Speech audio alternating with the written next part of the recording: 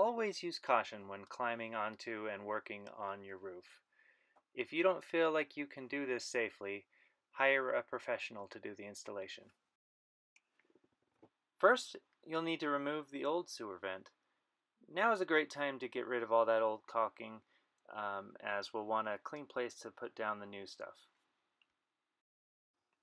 You might discover, as I did, that the bathroom air vent cover sticks out into the space where the Cyclone is supposed to go.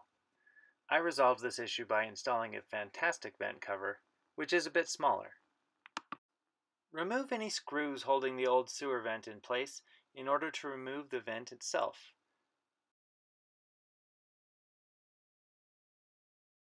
There may be more than one piece to remove, but make sure to leave the pipe sticking up out of the roof. We'll need to attach the Cyclone to that. Clean up the old caulk as best as you can so the new caulk will have a good clean surface to adhere to. Next, place the Cyclone intake pipe over the sewer vent pipe. Using a 3/32 inch drill bit, drill 3 evenly spaced holes through the Cyclone and pipe as close as you can get to the roof to make sure the holes remain beneath the faceplate.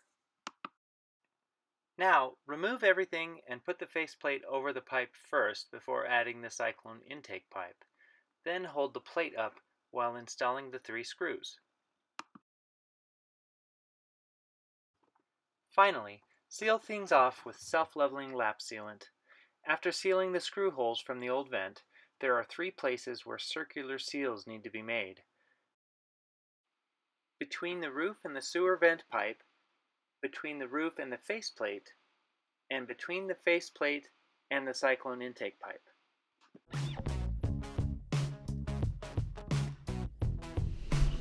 Done.